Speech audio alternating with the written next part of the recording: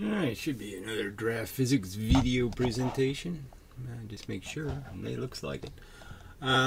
So we'll do some comments and then maybe a Sabine Hossenfelder video thingy. General subjects of unification and what's wrong with the existing theories and some of that crap, generally speaking. Yeah. And I have to say, I'm just feeling so confident, that I have the right answer. It's just, I'm sitting here in this kind of ludicrous position of just finding physics so trivially broken. I mean, the broken is all over it. It's just saying right on it, out of order. This doesn't work. Don't put a quarter in this machine. I mean, it's just all over it. This is a lemon they're selling you. It's not the right answer. It's not even close to the right answer. It's so far from the right answer. And so I kind of don't know how to be kind of obnoxious as if I'm talking to aliens, because to me it's just so obvious now. But anyway, so in a related comment, what are your views of Eric Weinstein's geometric unity theory? I think it's got a lousy title. Nonsense? I don't know. What can I tell you? He's supposed to be fixing it, and it looks a lot more broken. I mean, it's just another woo theory, so what do you want me to say? Yeah, sorry, not even close. This whole, the universe is a neural network kind of horseshit, a bunch of, there's no simple mechanics to it, really. He talks as if it's simple. Oh, you just take a device and you just change a couple of little variables and you get a different outcome and you can get this, but it's all fractally. And this really isn't about fractals. So anyway, he seems sufficiently critical of the standard physics. Yeah, well, that's, that is easy to do, in my opinion. Physics bullshit. But yes, like most dissidents, right? Now, haven't we seen this with all the dissidents? Their fix is some religious thing, or some magic thing, or some fractal thing, or some other woo thing. There's nothing. Let's come up with an idea that's simpler. There doesn't seem to be anybody but me who's doing that. Okay. The universes have been about for 50 years. Well, it's been longer than that, unfortunately, but yes, it is just so bad.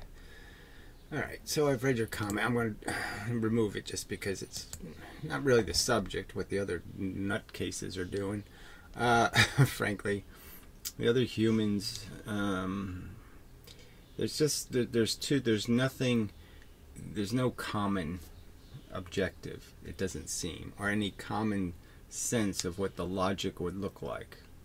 So there's just so little for me to find as any kind of, even their critiques of this standard model are, to me, missing all the target areas, the places where they should be stunned that they got away with that. Even the 2x Einstein bending of light, that doesn't make any sense. What is that crap? Okay, and then and then things like Lego. I don't see them complaining about, well, all of a sudden we came up with this theory that matter can be turned into bent space. What the hell are you talking about? Not forces, not energy, some kind of bent space stuff. What is that? Where did that theory get tested? What are you talking about? And the whole bouncing the thing back and forth inside of mirrors and saying it's a solid ruler, even though we can't be sure how far into the mirror the light went. The whole thing doesn't make any sense. Anyway, are we on a degrading orbit? Saddy face from Mr. Snuffly or something. Snaffle-y? Whatever. Who cares, frankly? First off, why is this important? And the physics is so nuanced that no one could really say, if you're talking about billions of years of a time frame, the universe might degrade everything's velocity over billions of years. Not everything in terms of photons, but everything in terms of material things. They might not be able to maintain. They might lose a little bit of their internal energy that's keeping them moving over time, and we wouldn't be able to really measure tiny little differences and all that kind of thing. But you know, the standard notion is that the Earth is pretty stable currently, and that the real problem is that the sun isn't very stable. The sun's going to lose its, you know, mojo, going to burn up all of its small atoms, and it's going to be heavy with a bunch of big atoms, and you know, it's going to convert itself into heavier atoms, and you know, helium to hydrogen, and that it is going to do some funky crap as it reforms itself. Let's say it's supernovas, but whatever, who cares? It's not the subject. It's not even close to a subject. I'm doing real physics, that is, the physics that runs the universe and causes the effects. I don't really care about these subtle things, about what the exact effect is. It's not really relevant, all the effects. There's a zillion effects. Me talking as well, you know, try to analyze every effect and figure out how long the effect is durable and all that. No, come on, got better things to do with my time, fella. So, another junk comment. Alright, Dino, who I didn't respond to his other defense of trolls, but yeah, he's full of shit. So, I'll just say, same shitty arguments, same stupid arguments. We should just accept slander as part of living in America. Well, fuck that. Alright, you know, somebody should be able to call you a Holocaust denier and paint a Hitler mustache on you, even though you've never said anything positive about Nazis, except they had pretty uniforms. But otherwise, the whole philosophy was pointed out to be insanely bigoted. And, you know, just because you don't agree with a few lampshade type assertions regarding what happened in the Holocaust, all of a sudden you're a Holocaust denier and you're anti-Semitic. Now, maybe you think that's okay. I don't think it's okay. I think that's fucking bullshit. And so fuck you. Sorry, but one more question about the double slit experiment. I've seen several videos and animations of the detection screen building a pattern out of individual interactions. Yes, now we already went over this pretty extensively, but there's a video by Veritasium where he's using single photons, okay, to create the double slit. Now, first problem is he's using a device that doesn't have a wide enough field of view to even see the double slit experiment, so that's a big problem. And he clearly, the flaw in the experiment is this idea that you have to first test with nothing in the way. You have to first do a control experiment to see if you are actually sending single photons. That is, you can't allow anything to screw with the photon, and you just have to see how many photons are hitting a surface. Then you put the experiment in the way and see what happens. So until they do it right, it doesn't matter. They can make a claim that only 1 photon a second is going through, but it's just a claim. They never demonstrate that that's the actual truth. And that's a huge flaw in the reasoning. So I'd say when they do this with electrons, it's real bogus, as I've pointed out, because they're using the electron's fake de Broglie frequency to define the size of the electron, right? So they're basically saying the electron has a polarization, you know, that's quite gigantic, whatever that polarization would be. So it's a notion that doesn't work at all. And so the electron is a tiny little object. We know it's just a millionth of the, you know, composition of an atom itself. So you clearly can't build a two-slit experiment that's confining to an electron. It's a silly notion. But anyway, interactions when they're not being observed. Okay, so now this is the observation thing. Now, I've already pointed out they've never ever even tried to observe a photon. So that's the first. You can't observe photons without annihilating them. They have to hit something and be transformed into a new photon or whatever happens to them. They have to go through the transition process. So you can't measure a photon without radically changing its momentum, its direction, everything about it.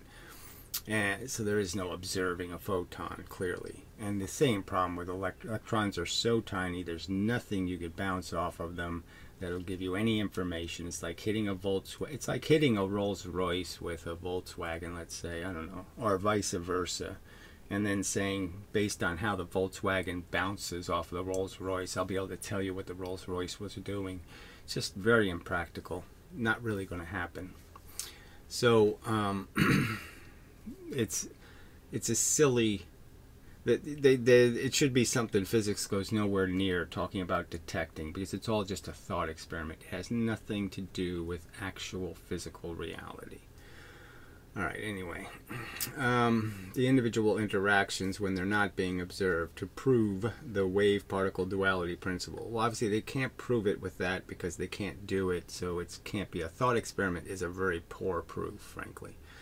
But I've never seen a video of the pattern building up in the two bands they say will occur when the detector is placed on one of the two slits. Well, because it doesn't. We already know from Newton that photons don't travel, okay, through slits without being disturbed by the surfaces, I'm arguing clearly.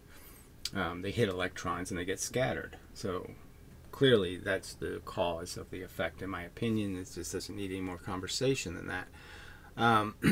So we already know from Newton that these particles aren't like throwing baseballs through a hole in a wall. And even the baseballs, again, will hit the edge, you know, and go funny directions. So it's still a lie to point out that there's no consistency to it. Depending on what I throw through what hole, I will get patterns.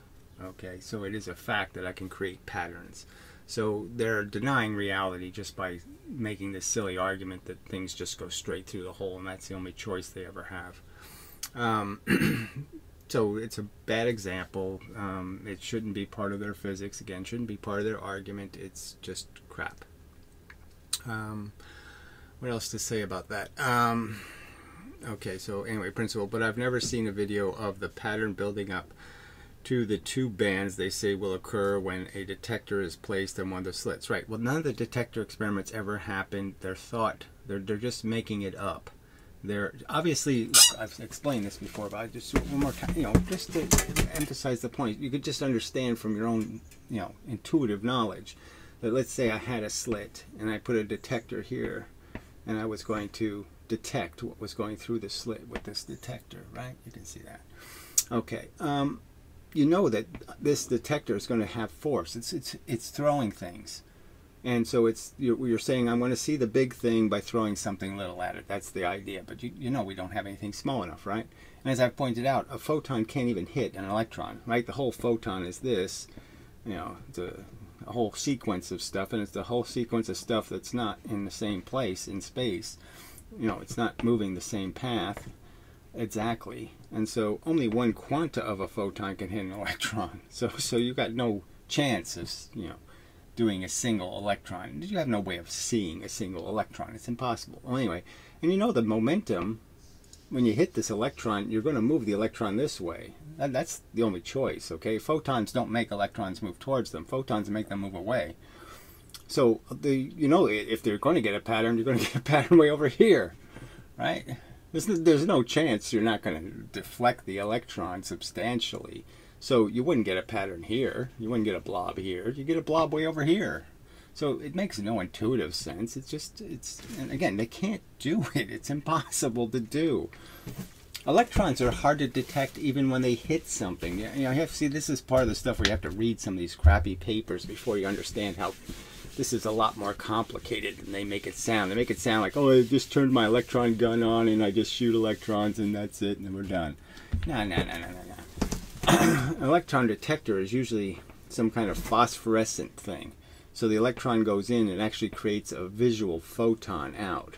And that's how we detect electrons.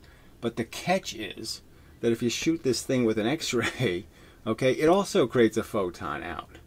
So you can't really tell whether you're an X-ray or an electron hits something. Now, the way to use it, say they put this fluorescing screen on the side and they move the electron this way. Well, then if you push it with a magnetic field, right, and I push the electron into the screen, well, then you know you're seeing electrons because you can push electrons into the screen, and the photons will go this way. So the X-rays will go this way, and the photon part of the electron beam. See, the electron beams always have photons in them. So you can't. The photons are what's pushing the electrons. This is the irony of the whole stupid thing, is that every time they have a beam of electrons, it's full of photons, okay? There's a ton of photons pushing those electrons. So if I look at it this way, the screen's going to fluorescent from both the photons that are hitting it and the electrons that are hitting it. Where if I push them into a screen, I can only push the electrons. I can't push the photons. There's all of it's covered in these little details that physics just whitewashes away. And when you really analyze the details, like I said, that's where the devil is way all over the place, like the LIGO thing. The idea that you can bounce your photon into 1,600 mirrors, mirror surfaces, 1,600 interactions with a mirror, and then tell me exactly how far the photon traveled, when there's no way to know how deep each photon went into the mirror each time it hit the mirror. It could have gone 10 atoms, could have gone 2 atoms. How can that be inaccurate? Can't be. Can't be. Alright, anyway. Never seen a video of the pattern building up. Okay, occurs the detector placed. Alright, so the 2 bands, they say, occur when the detector is placed in the slits. Right, it's all a story. It has nothing to do with reality. It didn't happen. You can't, number one, it's theoretically impossible, as I'm pointing out. They never did it. There's no paper detecting. Doesn't happen. Never happened. So is there any way to actually demonstrate the phenomenon in real world? Or is it simply a mathematical prediction? It's not a mathematical prediction either, frankly. It's just their interpretation. It's like a Copenhagen or a many worlds. It's an interpretation of how the thing functions. They've given it these properties and assigned the properties, and all they've said is, well, these properties make it consistent with our current mathematics. They don't have any new mathematics that does this prediction, and their mathematics, again, doesn't predict it. Okay, they're just putting it in as a variable, and now they get a better answer out, but that's it.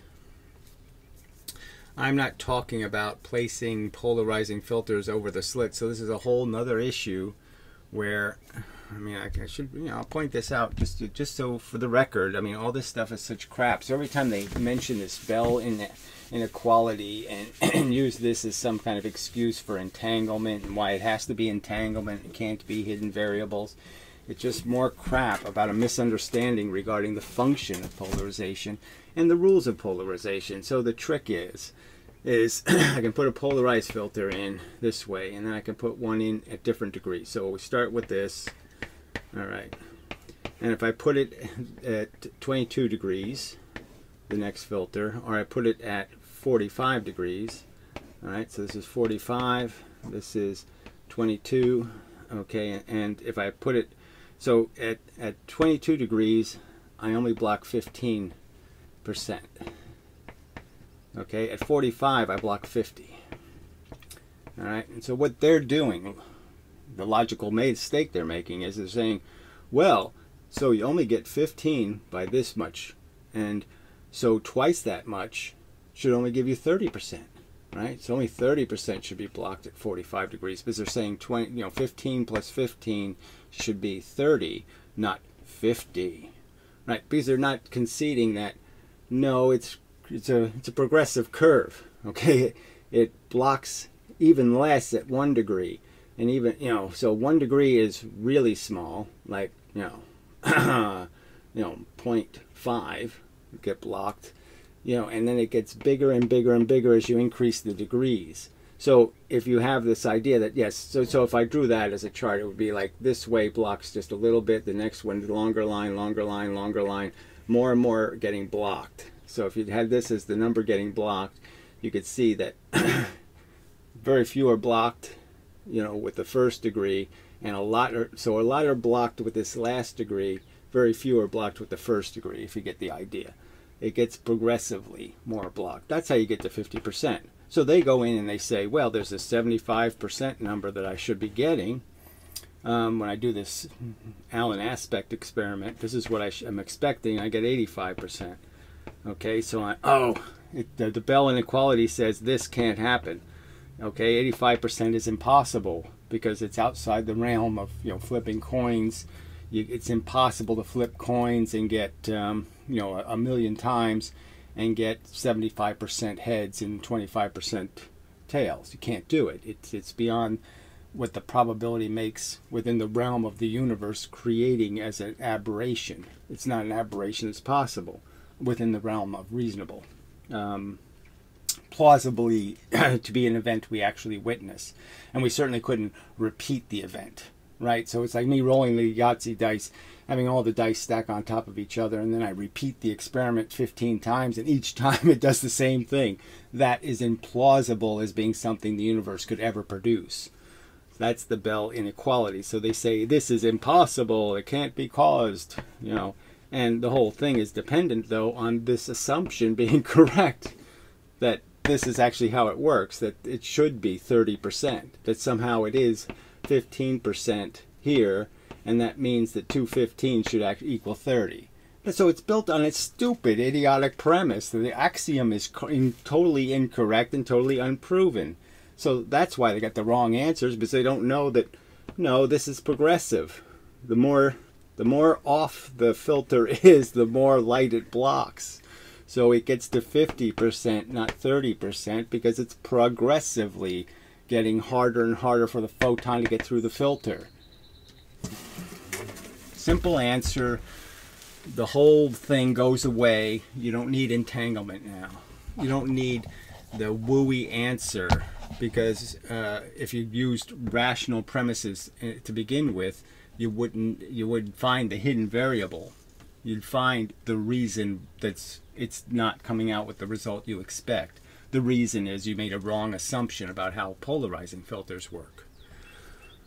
All right. So where was I? So is there any way to actually blah, blah, blah, blah? No. I'm not talking about placing polarizing filters over the slits and shining a laser through it, which instantly destroys the pattern. I don't know if it really does that, but whatever. I'm talking about the claim that firing individual photons at the double slit and seeing the two-band pattern build over time. Can this actually happen in our real universe, or just the math models? Well, again, you're talking about putting detectors on. Detectors are an idiotic notion. The only thing they could possibly detect are the buckyballs they say they do. But even in that experiment, they have big trouble, because guess what? The pattern they get with buckyballs is almost imperceptibly dull and blurred. It's such a bad pattern that you could probably destroy it by just blowing on the experiment. All right. So another similar question, I suppose. What do I want to do? Whoops, I don't want to do that, whatever the hell that was. Alright, read more. I won't bother deleting it, but you know, I did answer it, so probably should delete anything I answer. I think I understand the physics of how lasers can be turned down to show individual interactions with the detector screen. Well, they really can't. But whatever, let's presume that you can make a device that produces photons very irregularly. Yes. But how in the hell do they claim that they do that with electrons? Well, your guess is as good as mine, because yes, that seems it's a little tougher, but clearly you could detect how many electrons get to the fluorescing screen and create a photon, so you could sort of make a very low flow of electrons, I suppose, by putting obstacles in the way of the electrons and destroying as many as you can and just letting a few get through a little tiny screen. I've asked Google this question and users in the other forums, but all over I get back is the same flood of lame regurgitations of how the double slit experiment works and why it's magic. Well, yes, the fact that it doesn't seem, I'm not getting anything right rational as a counter argument here, clearly, except some notion that somehow I must be wrong and they must be right, and they're just ignoring the fact that like I said, I've played every single physics thing you play, and they don't even show the right pattern, right? So I mean, just how lame is this? Okay, anyone here knows the details of how that part of the experiment claims to work, or where I can get more info about it from anywhere besides the intellectual garbage pit known as Quora. Yeah, well, all the forums are garbage. Frankly, trying to do physics in text, you know, without drawings, I mean, it doesn't seem very practical to me. It's tough to ask a question that is, you know, to describe, well, yeah, the chalk has some facets on one end from use where it's been flattened, and then it's round, but it's spherical, but it has an arc, and it's, you know, and it's very hard to describe stuff, you know, in text sometimes. Anyway, apologies for anyone who have a good experience at Quora. I've only ever frustratingly bad ones that completely wasted my time. Well, the problem is it's just a lot of, you know, fake know-it-alls, and there's a few like people that have some sort of knowledge, and it's hard to get their attention, so you end up having an argument with the idiots instead of an argument with the person that can actually understand what you're talking about and say, oh yeah, I understand that whole polarization thing being the core of all the entanglement experiments. Yeah, they're using polarization. They're calling it spin, but it's polarization they're measuring. They're not doing spin experiments. That's Stern Gerlach, and you know, those experiments, again, another premised on a whole bunch of lies, like somehow as I watch a silver atom move through space, I'm somehow measuring the electron's magnetic moment, which doesn't seem very rational. Okay, you know, just on its face, right? To say you're measuring something that you can't see. But anyway, all right, so that's enough of the comments, so we will move along to this video. And you know, I you know, Sabine's an interesting character. I liked her music videos. She speaks well, and you know, uses words well, and lots to admire about her as a person and as a woman and all that crap. But she just talks shit. I mean, she's a hypocrite. I mean, she's just saying, look, the Jesus theory is a really great theory, and the Jesus theory is really strong and really powerful, and really blah blah blah. But that Mohammed theory is silly and it's nonsensical, and well, what do you need a God for? And blah blah blah. You know. So when she's talking about their religion, it's all horse shit. When she's talking about her own religion, oh, it's the most sacred, beautiful thing the universe ever came up with. We're all brilliant, we're fantastic. Einstein did great work. Blah blah blah blah blah. So it's all just, to me, it's duplicity. It's not just hypocrisy. It's duplicitous. She's doing it right in front of us, pretending that she's tearing down the bad guys, when no, your Jeebus story is just as silly as their Mohammed story. I mean, get real. No, it's just as bad. I get constantly asked. Oh, I'm constantly asked. Okay, I've got this sped up a little too much, maybe. We'll go to 125. She's constantly asked if I could please comment on other people's theories of everything. Yeah, so this used to be called the unification theory, right? Just a simple term, unification. Now they're calling it grand unification theory, or theory of everything. And it's just the same thing Einstein was working on, in the sense that Einstein basically said, yeah, the universe is some sort of evolving clock thing. It's just, you know, it's a mechanical device. And there's, you know, that's what we should be looking for. And mechanical devices wouldn't, you know, Einstein did the obvious and said there wouldn't be, the universe wouldn't prove two different elemental mechanisms. And maybe even occurred to Einstein that, you know, the speed of light is the same as the speed of gravity. How can they be different things and have exactly the same speed? It's like, you know, it's like picking out of all the varieties of living things on Earth, you just pick two by random, and they just happen to run the same speed. I mean, what's the odds? Pretty thin, I'd say. That could be Garrett Leacy's E8 theory, or Eric Weinstein's geometric unity, or Stephen Wolfram's idea that the universe is but a big graph, and so on. And so on. Yeah, and so on, and so on, and so on, and so on. I mean, this all goes back to, again, you know, none of these people want to talk about it, but they have to go way back. And so I would argue you have to go back to this idea of push and pull. That's where you start. And you know, and go to their, you know, I haven't gotten to the Fermilab guy, but you know, let's understand, you know, this is what they believe. Okay, part of their theory, part of their nonsense is some idea of a force carrying particle. You know, and you know, they call it a virtual photon, but it's this silly idea that, you know, there's two things, and this thing somehow sends a messenger here, you know, a particle, and that particle says to it, move towards me or move away from me, right? So the particle somehow can tell it to pull. What do you mean? This has momentum going this way. It's not going to do any of this way thing. This way is not going to be one of the choices. So it's like you hitting the bowling pin and the pin flies back and hits you in the face. I mean, come on. This is a silly notion that this little messenger particle goes back and forth and tells things. Oh no, you're supposed to move this way. Oh no, you're supposed to move that way. Oh no, you go this way. No, you go that way. I mean, it works to explain charge, because they have to explain why the electron and the proton, all right, are hit by the same thing, and they do two different things. The electron goes this way and the proton goes this way. They have to explain that. And so they came up with this, and it's just, it's silly, frankly. It's not a very good answer.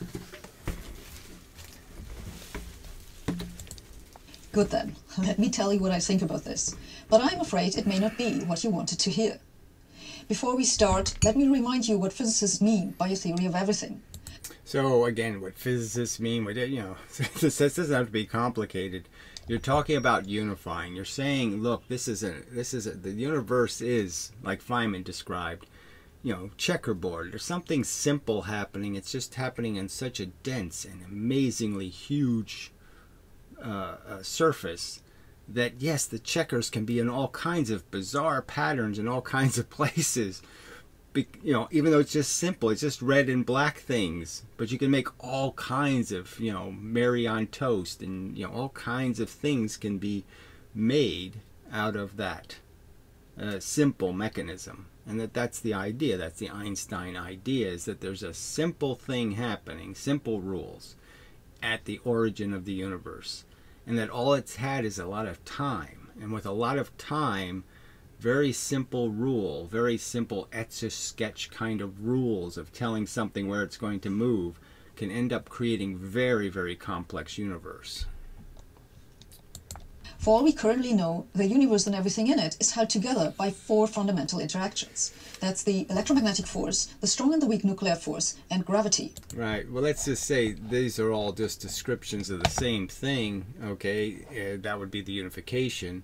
And that your problem is that you're not understanding that they're made out of something, and that the something would be the word quantum. That would be what your whole theory is based on, is this idea of Planckness and this idea that there's an elemental energy unit. So again, they deny part of their own physics. Part of their own physics gets the right answer in terms of saying the idea that and the idea that it's conservational, that you can't destroy this bit of energy. You know, and then they end up creating this whole idea of vacuum space, poofing matter and poofing stuff, and it's just so bad. But they make it conservational because they say, well, nothing really annihilates and nothing really poofs, and, you know, so they use all this qualified language and all the rest of this stuff. But let's understand, all you need to do to explain all of it, okay, is to understand that they're all functioning on this idea of a quantum of force.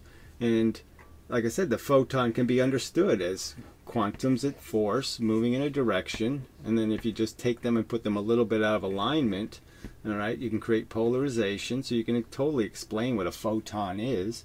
And then you could understand that if it wasn't in the photon form, that is, it wasn't a long enough ray, or they were too far out of order, or some other thing, that this would be heat, you know, that this would be energy.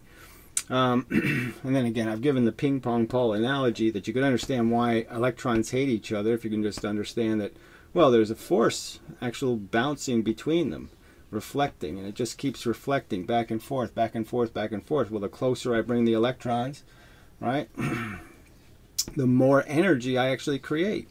So proximity creates energy. proximity equals energy. As funny as that sounds, you're creating energy because you're creating more interactions. Interactions are energy. The only way energy gets expressed is through interactions. So the more interactions you create, the more energy you create, in a sense.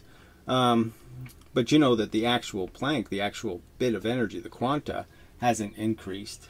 You've just increased the number of interactions. So that's the complexity of it, right? So you're conserving, but you're making more energy. You've conserved the amount of energy in the universe. It's just a bit moving. But because you're moving in a confined space, it's having more interactions than the rest of the bits that have to go much longer distances. And then the other simple thing to do is just to say, well, look, if I give these things two colors, you know, and I just have two interactions, the proton would be here and the electron. And if I hit the blue thing into the blue thing, I get a reflection. You know, back and forth. And if I hit the blue thing into the yellow thing, I end up with a perpendicular, you know, the energy goes this way instead of reflecting. And something simple like that can explain how magnets work. Magnets are just filters. There are two forces. There's two kinds of matter, the positive and the negative, and that's all there are, electrons and protons. Neutrons are just composites of the two. I've explained how the atom works now. It's a magnetic atom. Okay, the atom has a nucleus, okay, that's net positive, all right? The neutrons are nothing. The extra protons are the real game. And you know, the strong force is just this, right? The strong force is this. So imagine these are two protons instead of electrons. Put P on there. And I put an electron in between them. Well, what's going to happen to all the energy? All the energy is going to leak out the electron. So there's no strong force holding protons together in the nucleus. There's no big strong force pushing them together. All the force is leaked out. It's an incredibly weak force. So that's the thing holding that thing together. And it's all magnetic. And the whole atom is that you have your nucleus and then you have the bits floating around on the outside that are negative. These things hate each other. So therefore, if I try to push this one in, it'll put more pressure on this one and he'll fight back and this one will fight back. So it can't go further in, it can't go further out, it has to stay here. So once you get the geometry right, there's 100 elements that'll stay in together. So 100 arrangements of hexagons and such will make all of your atoms. And that's it. It's not, can be explained very simply, very simple mechanism. That's what Einstein was looking for, and that's what this conversation is about. And it's not about unifying these as separate forces. It's about unifying them as one function, one manifestation of something very simple. All other forces that you are familiar with, say the van der Waals force or muscle force, or the force that's pulling you down an infinite sequence of links on Wikipedia, these are all non-fundamental forces that derive from the four fundamental interactions, at least in principle. Now, yeah, right. She shouldn't have brought up conceptual forces. You know, should just stick to the mechanical ones. That yes, every time you push on something, you know, or pull on something, right? That the pull is actually an inverted push, and you know those kind of arguments can be made. That every force is really just the magnetism and the electricity, which are the same force. They're just electrons moving. The electrons, when they move, they change the shape of the atoms. The atoms change their shape. It means they spew a different color to the universe. You know, all of that is what's making all of this happen. There's only one universe. That's probably part of her video that would have been important. To say there's one universe. It's the small one. Okay? The small universe, the big universe emerges out of its function. There's no laws of the big universe. There's only laws of the little tiny elemental universe. When the Earth moves, it's because the electrons and the protons move. And they're moved by a force. And that force operates on their level, not this level. I could argue there's no such thing as gravity for an electron. There's no such thing as gravity for a proton, because the gravity is in the form of charge for them. All they're seeing is yellow and blue. And when it's mixed, you could say red and blue. And when it's mixed, it's purple. So purple means don't do a damn thing. If it's blue, it means forward. If it's red, it means backward. three of the fundamental interactions, the electromagnetic and the strong and the weak nuclear force, are of the same type. They are collected in what is known as the Standard Model of particle physics. They really aren't. The Standard Model has all these bizarre things in it, all quirks and all kinds of other crap, and has all kinds of spin properties and all kinds of wacky crap that doesn't have anything to do with Maxwell anyway, and certainly doesn't have anything to do with anything obvious that a magnet's doing. The three forces in the Standard Model are described by quantum field theories, which means, in a nutshell, that all particles obey the principles of quantum mechanics. It doesn't. That's not what it means. It means there's a field, a separate field for every single one of their 400 different particles. And what sense does that make? It doesn't make any sense. Like the uncertainty principle, and they can be entangled, and so on. So all of that crap. So she buys into all that Jeebus story. That's somehow the good story, that stupid entanglement thing, when there's just so little evidence of it and it makes no sense at all. Superluminal communication, the whole thing is ESP. It's just woo. Gravity, however, is described by Einstein's theory of general relativity and does not know anything about quantum mechanics, so it stands apart from the three other forces. So I've said this before, but I'm thinking like something like the photomultiplier, which really depends on kind of a logical argument. All right, and that maybe this can be used to prove this ultimately. So I pointed out that this device can basically be made more sensitive. So you have this photomultiplier, which can detect a tiny amount of radiation. So if you turn the photomultiplier to its higher sensitivity and then put it inside a black box, it'll still keep seeing photons. It'll keep clicking as if photons are still getting to it. All right, even though you put this like 10 feet of lead, it's still collecting photons somehow. And if you turn its sensitivity up, I would argue that what you're seeing is small pieces of this energy. So when the energy is in a form where it's got, let's just say this was 9 pieces, then a human eye sees it. If it's 4 pieces, let's say a frog can see it. Well, the photomultiplier can do 3, and it can do 2, and maybe it can do 1. And the idea is kind of this peak argument, that you push an electron right up to a peak. So you make it so any change will tip it, one way or the other, so to speak. It'll roll down the hill. So you're kind of putting an electron in a very, very uncomfortable position where it's almost going to fall out of the atom. You've pushed it to its bare limit. And that's how the device sort of works. Is the device sets up a bunch of these electrons. So if this one falls, these two fall, this two fall, then these two fall, and these two fall. So it sets up a chain reaction that's all dependent on tipping this one. And so in theory, you could understand that maybe that can detect this. And this, the smalliton, okay, the very small piece of a photon, right, just a 1/4 of a photon that we could see, maybe that's gravity. That's what gravity is. It's just a bunch of pieces of a photon, okay, little hunks of photon. And maybe we can detect that, actually, without having to do this experiment. We can detect it in some other way besides doing that, which wasn't a great idea because I step on the chalk and make a mess. Continuing. That's a problem, because we know that all the quantum particles in the Standard Model have a gravitational pull, but we do not know how this works.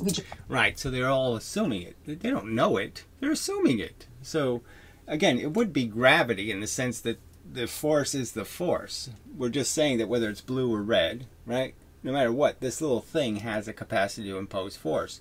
And if I mix both equal amounts of blue and red in an electron, that would be purple, right? But purple still has a net effect in the sense that it's still energy. And if I have more purple on one side and less purple on the other side, that the thing's going to end up having to move in the direction where there's less purple. Just do not have a theory to describe how elementary particles gravitate.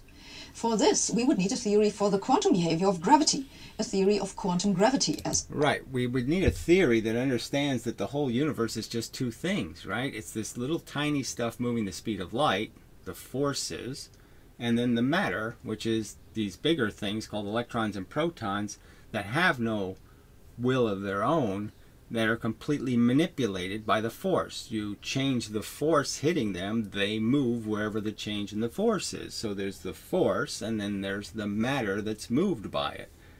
And that's it. Force doesn't move force, matter doesn't move matter. Force has to move matter. That simple starting point gives you opens, okay, all kinds of avenues of rational thought rather than irrational thought. It's called. We need a theory of quantum gravity because general relativity and the Standard Model are mathematically incompatible. So far, this is a purely theoretical problem because with the... Yes, they're never going to be able to make charge into gravity because gravity is obviously missing that pull thing. I mean the push thing. So gravity's missing a fundamental element to electrons and protons, right? The two electron phenomenon. You can't make it with gravity. You can't make gravity do the away thing. So it's fundamentally incompatible in that sense, and the only way you can understand how it is compatible is to understand that the atoms are net neutral. The atoms have as much red stuff as blue stuff, and therefore, unless they're in some sort of special configuration like a magnet, they're just going to make purple all over the place. They're going to push as much as they're pulling. But you can have as much, like I just said, you can have more purple on one side than the other side. And even though the two are pushing and pulling equally, in the sense that the forces themselves are doing the same thing, if you have more of it on one side than the other, you're still going to have an effect. Experiments that we can currently do, we do not need to use quantum gravity. In all presently possible experiments, we either measure quantum effects, but then the particle masses are so small that we cannot measure their gravitational pull, or we can observe the gravity. Right, so you can't, it's a tiny effect at these tiny mass levels. We already know that gravity, the purple force, the mixture of the force, is much weaker than when you segregate the force and shoot all blue at an electron or all red at an electron. So obviously, if red means pull and red and blue means push to an electron, you can obviously kind of understand purple would be an incredibly weak force because it's not doing either one. You know. Gravitational pull of some objects, but then they do not have quantum behavior. So at the moment, we do not need quantum gravity to actually... that's not why Einstein was looking for it, because you need it. He was looking for it because it's part of a way of looking at how the universe functions. And you either believe the universe is some wooey place, okay, or you believe it's an evolving thing. That the fact is the universe is a simple mechanism, and its complexity is just made out of time. Time means that with a simple interaction, just turning left and right, and having a simple rule, that you make a little Pac-Man go into all kinds of patterns and make all kinds of thicknesses of you can make all the Pac-Mans move in all kinds of places and create all kinds of arrangements with just really simple rules. And that's a fact, and it shouldn't be something disputed, okay, that the universe didn't poof. Describe any observation. The complexity didn't poof. Whatever the elemental functions are, poof, okay, the first cause. But the first cause is a simple cause, not a complex cause. The first cause isn't entanglement. However, this will hopefully change in the coming decades. I talked about this in an earlier video. Besides the missing theory of quantum gravity, there are various other issues that physicists have with the Standard Model. Most notably, it's that while the three forces in the Standard Model are all of the same type, they are also all different in that each of them belongs to a different type of symmetry. Physicists would much rather have all these forces unified to one, which means that they would all come from the same mathematical structure.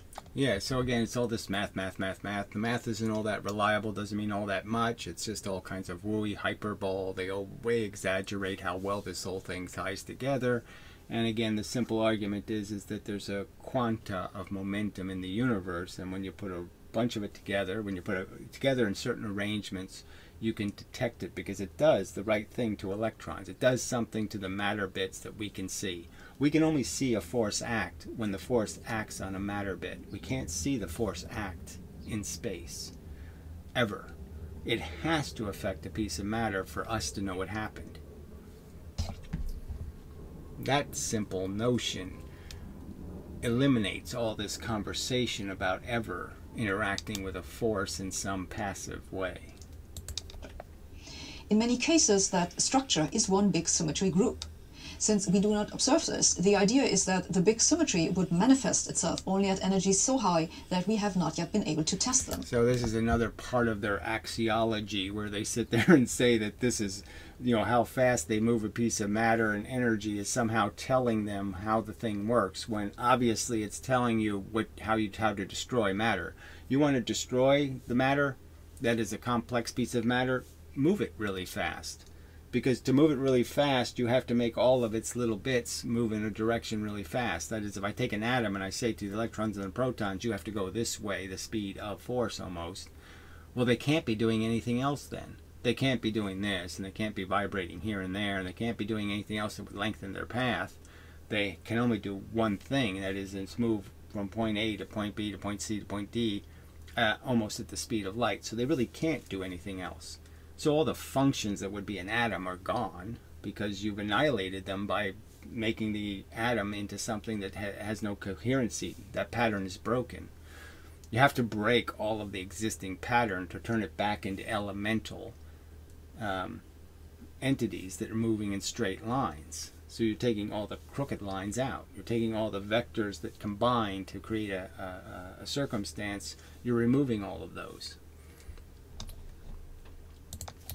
At the energies that we have tested it so far, the symmetry would have to be broken, which gives rise to the standard model. So again, I've been over. The whole concept of accelerating, they talk about it as if it's a passive mechanism, that they somehow just accelerate particles. No, they push particles. Frankly, that's all they can do. They have to push them, all right, and to get them up to these high speeds, that means the atoms.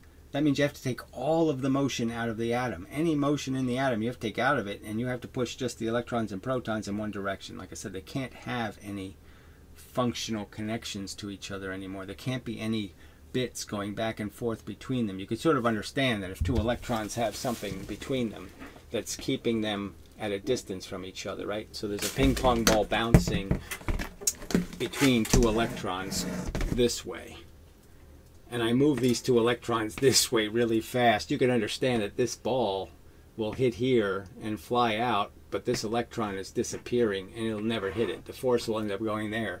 So you'll lose all of the continuity of the structure of these two electrons. They won't be able to see each other anymore. They won't know each other's exists. They won't know how close they are to each other. They'll have no information because all the information is only in one direction now. So all information going in any other direction is wiped out by the fact that you're moving the matter out of the information. So you can't keep the same physics. You can't do this and then say everything's still the same, because nothing's going to be the same. The electrons won't be in the same position. They won't be in the same bound to each other. They won't, any of it won't be working anymore. So break all of the magnetic and electrical properties. This unification of the forces in the standard model is called a grand unification, or a grand unified theory, GUT for short. What physicists mean by a theory of everything is then a theory from which all the four fundamental interactions derive. This means it is both a grand unified theory and a theory of quantum gravity. So again, all it means is that you're taking this and looking for the elemental. You're looking for what's elemental in all of this. What's the checkerboard and what are the checkers? That's the definition. That's the real definition. That's what Einstein was looking for, was the checkerboard and the checkers. This sounds like a nice idea, yes, but there is no reason that nature should actually be described by a theory of everything. While we do need... So, okay, this part is just so wrong, right? It's just like you understanding evolution, that it starts with a simple DNA molecule and then it gains all of this complexity through time. So there's a simple mechanism, you know, the abiogenesis. Obviously it's not simple, but we know we can go one step back, one step back, one step back, one step back. We can always get to the first chemical reaction that made the DNA molecule that was part of its inevitable lineage. You know, you could go back and find the one chemical reaction that started the whole process of creating a molecule that could replicate, and that it could create a, you know, it had to have a membrane and do all this thing, you know, all the little happy accidents that had to happen on that trail. And you can take the trail back, just like we can take ourselves back to being fish. And, you know, that's the logical progression. And you're saying there's every reason to believe that, like the fish, it gets simpler and simpler and simpler and simpler when you get down deeper and deeper into the chemistry. You go to a flatworm, you go to a this, you go to that, you go to an amoeba, you go to the, you know, you get to the simpler and simpler and simpler manifestation of this DNA replication, and you can find this, you know, you can at least imagine the chemistry, and then the chemistry itself being a whole nother evolution. Need a theory of quantum gravity to avoid logical inconsistency in the laws of nature. The forces in the standard model do not have to be unified, and they do not have to be unified with gravity.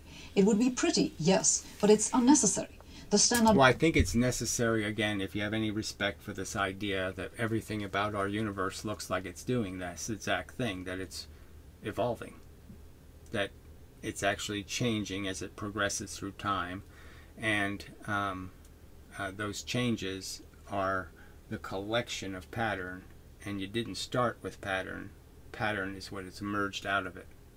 Now, the pattern could be that it just cycles. You know, it gets, the matter condenses, takes force out of the environment, so there's less gravity, and then when there's less gravity, it expands because it can't stay together. So it's just doing this perpetually through time. Model works just fine without unification.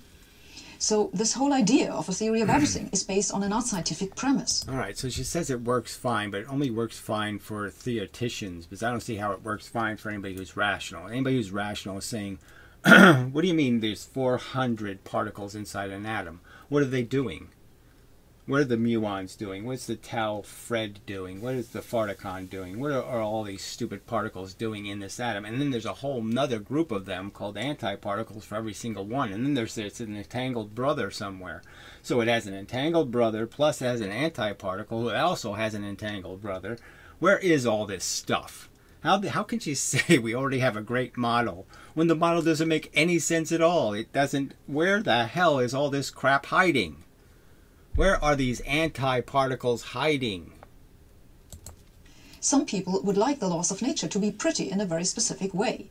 They want it to be simple, they want it to be symmetric, they want it to be natural. And here... So they think this crap is pretty. So, you know... Sorry. I have to warn you that natural is a technical term. So they have an idea of what they want to be true. Then they stumble over some piece of mathematics that strikes them as particularly pretty, and they become convinced that certainly it must play a role for the laws of nature. In brief, they invent a theory for what they think the universe... Well, ideas like the conservation of energy make sense because you can kind of follow it around. We see it in experiments. You just can't destroy the energy. You just can't make it go away. You can see that all you can do is transfer it to systems. It can be trapped inside of a vessel into a jar. I can have energy trapped in a glass of hot water. I know it's in there, and I know if it leaves the water, if the water gets cold, the hot went somewhere. There's no other way to do it. I can't make the water go cold without making the hot go somewhere. So I know it's conservational. I know these photons live forever. The quanta, okay, never dies. It just keeps hitting things, and the more proximity, the more things you make it hit, the more energy the system has. The less things it hits, the less energy the system has, and that's all there is. So there's just stuff moving, and you can condense interactions, create more interactions, and you create more interactions, that's more pressure. That's more pushing. More interactions means more pushing, because every interaction is just a punch in the face in the end. Should be like.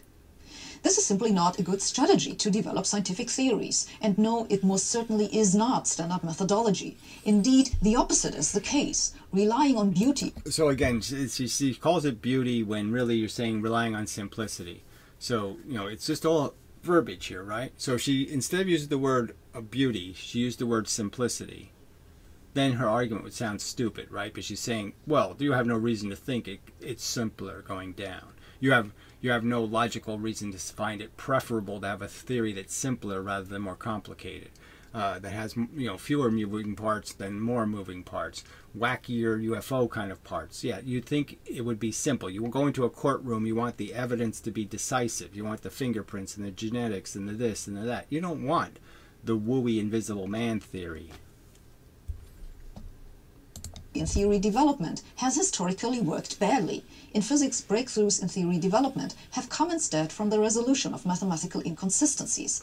I have literally written... All right, so this is the irony part she's saying, right? Because from my perspective, that's exactly how you failed, right? So you failed catastrophically in the sense that since Newton, you've not done nothing but advance UFO theories, wacky ESP, silly answers to simple questions. That's all your whole thing is built on. It's a bunch of silly answers to simple questions, and it's all because of your mathematics. It's all because of your obsession, okay, with your stupid symbols.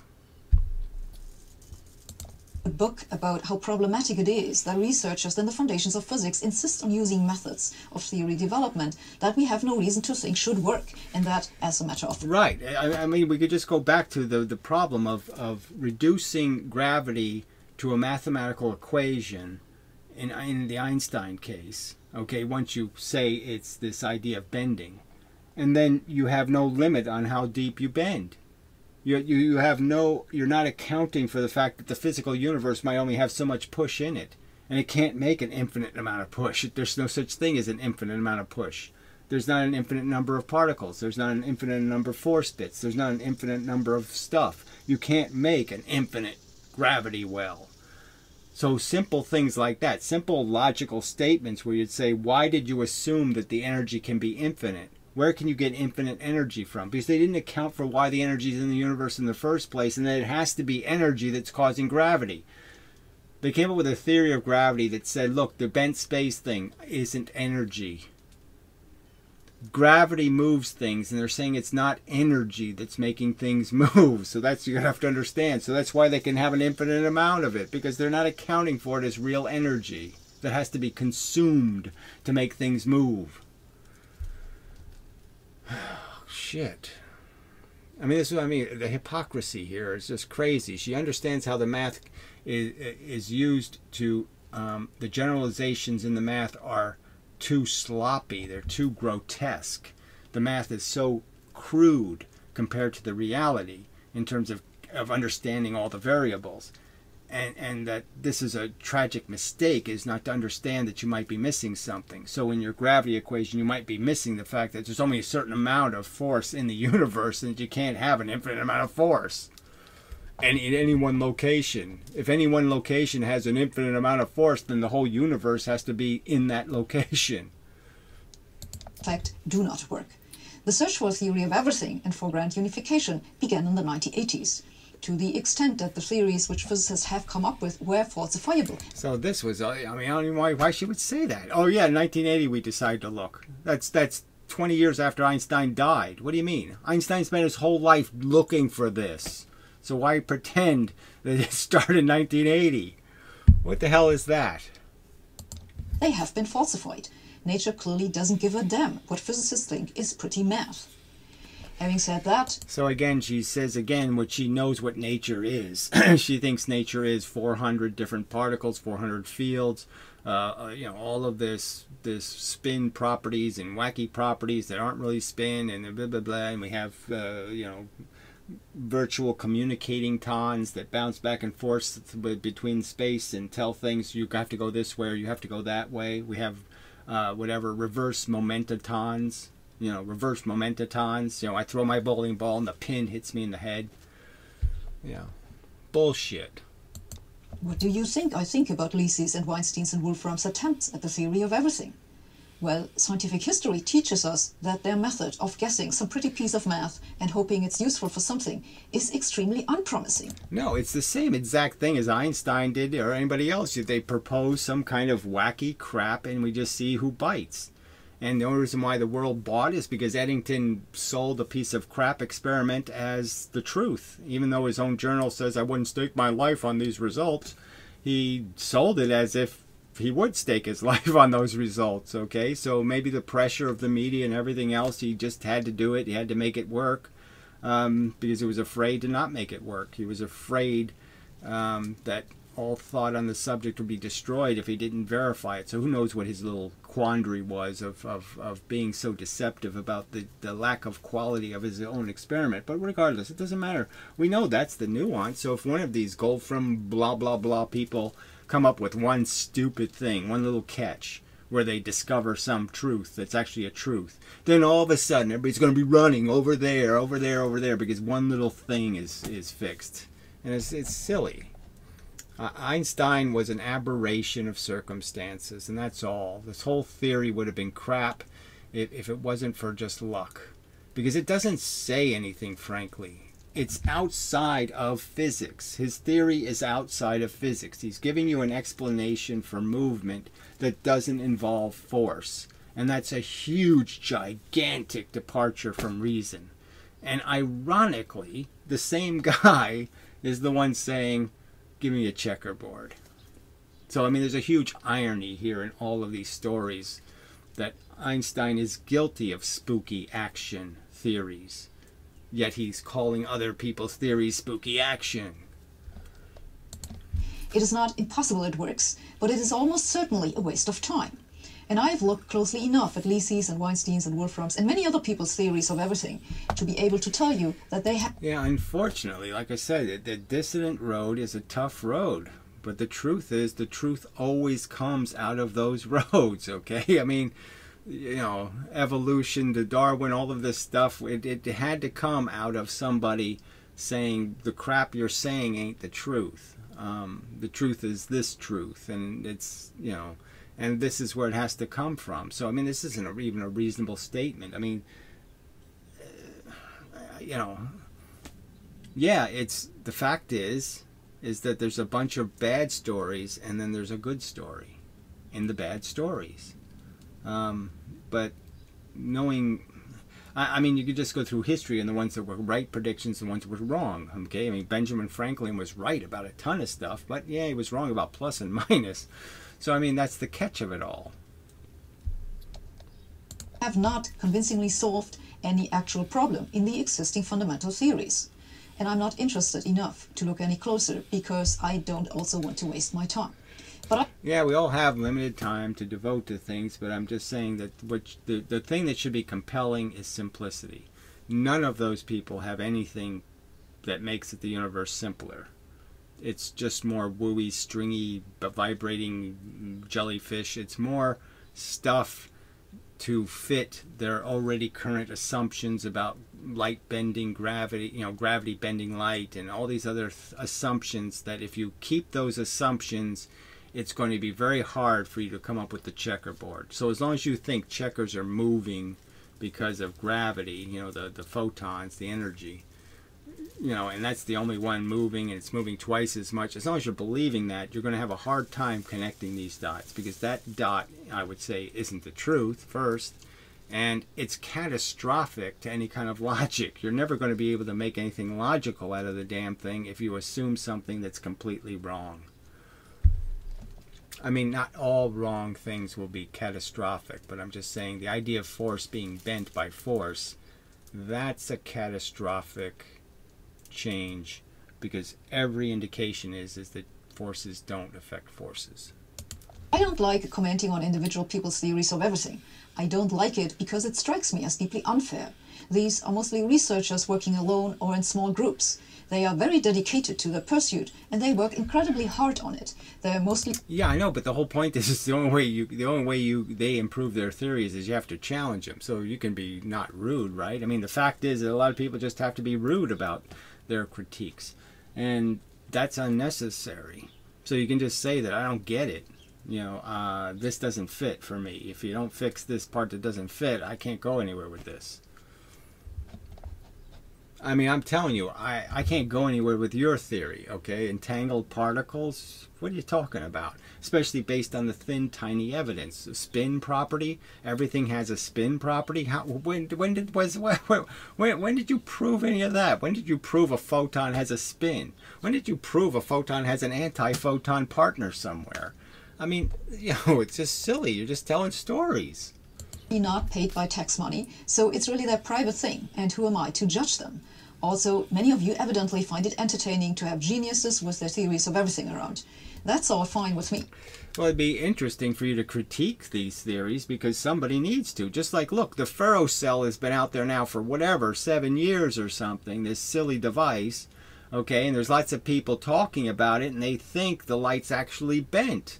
That light curves, light's traveling curved paths because of the magnetism. They think a bunch of crap. And it'd be nice if somebody showed up to say to some of these dissidents, no, you've misinterpreted it entirely. Look, we've looked at it under a microscope. We can see what's happening. All right, there's no magic here. There's no light traveling curved paths. It's all straight line vectors of refraction. So, that's important, and nobody's doing it in physics. Nobody's critiquing any of this stuff. Nobody's pointing out all these things that LIGO is doing and saying, well, look, these 17 processes they're going through, right? This idea that they've invented a mirror that doesn't have any variation in how far the light goes into it. What? Then they have another device that transforms the photons entirely. I mean, it changes their wavelength, for friggin' sake. They change the wavelength of the light beam, in this process. How can they know how far the light has traveled when they've changed the light's frequency?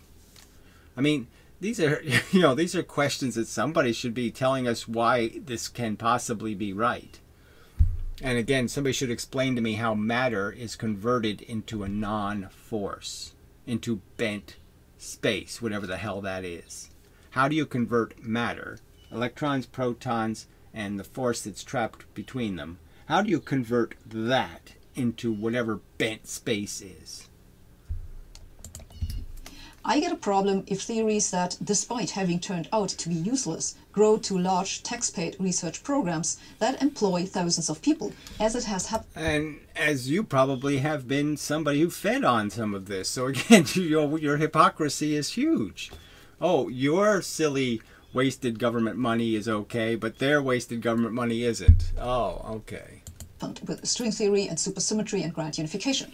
That creates a problem because it eats up resources and can entirely stall progress, which is what has happened in the foundations of... Right, and I would argue that, yes, all of that is true. You've totally stalled progress because you don't really care about anything foundational or elemental or really getting down to understanding the difference between matter and force and understand how the differences are clear and obvious, that force is completely one thing, one thing in terms of really simple functions, and matter is clearly simple functions, positive, negative, and that's the only feature that has. Matter doesn't have spin, and doesn't have this, and doesn't have all this other horse shit. And that atoms can be bipolar, dipolar. Physics. People like Lacey and Weinstein and Wolfram at least remind us that the big programs are not the only thing you can do with math. So again, it's all about the math. So she writes a book, Lost in Math, and all she does is talk about fucking mathematical equations and how math is physics, and it's really not. Physics math is one way of drawing physics. You can draw a formula and say these are the variables, but you can also draw the variables. It's understanding what it can do. And I'm saying everything is straight lines and push. That's all there is here. Straight lines and push. If two things move towards each other, it's because they're getting pushed into each other by straight lines of push. odd as it sounds. While I don't think their specific research avenue is any more promising than string theory, I'm glad they do it anyway. Indeed. So this is hypocrisy. It's a waste of money, a waste of time, a waste of waste, waste. But it's good waste. You know, it's very good waste. Keep wasting. Yeah, I mean, I'm just saying. See, this is physics. Physicists aren't very logical. That's you contradicting yourself. I'm glad they're wasting resources. Physics can need more people like them who have the courage to go their own way, no matter how difficult. The brief summary is that if you hear something about I hate him, but I love you. I mean, it's a newly proposed theory of everything, do not ask whether the math is right, because many of the people who work on this are really smart and they know their math, and it's probably right.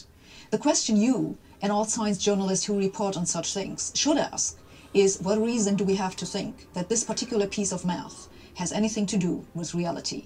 well, that's the real point, is to point out how all the math is now so abstract that it doesn't have variables in it anymore. It just has formulas in it. Okay, it's a formalization of formulas. It's not a formalization of variables. You know, you've taken the critical variables, identified them, and identified their relationship. That's a good formula. It identifies relationships between mass, velocity, blah, blah, blah. That's rational math. This math is irrational. It's formula A divided by formula B. It doesn't make any sense. Because it's pretty is not a scientific answer, and I've never seen a theory of everything that gave a satisfactory scientific answer to this question. Yeah, well, you won't see it till it shows up. That's the whole thing, right? I've never seen a rabbit. Well, until you see one. Yeah, until you go where the rabbits are. So this, again, doesn't say anything else. Guess what? The tinfoil hat is, the fact is, the person that's going to give you the right answer is going to be wearing one of them. It's just the way it has to come. That's the way it's going to be. One of them was going to be right. Somebody has to be the first person to say, hey, if we make the wheel round, I just invented that word, well, if we just cut off all that square stuff, it rolls better. They observe something, okay? They observe something, and they're the first one to observe it. So I'm sure that somebody else, I can't say for sure though, right? See, I'm saying a magnet's a filter. It's a simple explanation for why the magnet doesn't catch on fire, why the magnet doesn't run out of magnetism. You know, it totally explains why the phenomenon exists. That, you know, the electricity going through the wire isn't creating the magnetism, it's making the substance magnetic, in the sense it's making it into a filter. And all you're really doing is taking the energy that already exists in the universe, right, and coming from all directions. So I'll just draw all directions this way, and we'll just, well, I'll do the extra drawing. Okay, so this is the energy in the universe, and so it's taking this yellow and green isn't a great choice, but just imagine it's blue and red, okay, and you have an object. And, you know, the object is the magnet. The magnet, well, I should have drawn this. Let's be precise. We'll draw the magnet as a square, and then you'll get it. And so the magnet is this, okay, in the sense that it's been, all the little atoms inside of it are all doing this. And what that ends up doing is pumping. And so it pumps all the yellow to come out the yellow end. The yellow that comes in and hits it reflects back. So it's all yellow coming out of this end, and the same thing is happening here. If a green thing hits up here, a blue, it comes out this end, okay? And the blues all reflect, so it's all blue. So blue, blue, blue coming out of this end, yellow, yellow, yellow coming out of this end, and we're all done, you know, and the magnet didn't do a damn thing. The magnet didn't use up any energy except to make this turn, and we know the turn is for free, because we know we can make the turn. We know we can make the wire inside a magnetic field jump out of the magnetic field. We know this turning left thing is a real thing, that you take a force going this way and you turn it into some other dimension. So you have a force going in this dimension, and you essentially say, I'm going to make it come out in this dimension or in this dimension. And so it's still the same force. You didn't kill anything. You didn't lose the force. You just changed the direction that it comes out of into the universe in. So switching dimensions in the 3 dimensions is for free. Doesn't use up anything called energy. It just converts something that was going this way, right? And it just switches their role. It says send the green stuff this way, send the yellow stuff this way. And so that simple interaction creates a change in direction because the two colors switch to which direction they're going. And that's all you need. And that explains why a magnet's a magnet. No energy required. It's just filtering the energy that hits it. Because the atoms are all arranged in a certain way between their electrons and protons to create the right turns. The turning thing is the right order of electron, proton will create a system that turns one energy and sends the other energy straight. Simple answer, complete, solves the problem, blah, blah, blah. Thanks for watching. See you next week. As well, whatever. Can't say too many good things about your theory of theorying. Okay, your theory of theories is pretty crappy. I was unimpressed. Okay, that's sort of polite, right? Close, but no cigar. But it really wasn't even that close. I mean, again, your hypocrisy. Just, you got to take off. You got to get rid of that hypocrisy fog that's just all around you. You reek of it. Yeah, gotta get rid of that. Hypocrisy BO. So anyway, until the next time and such and so forth and whatnot.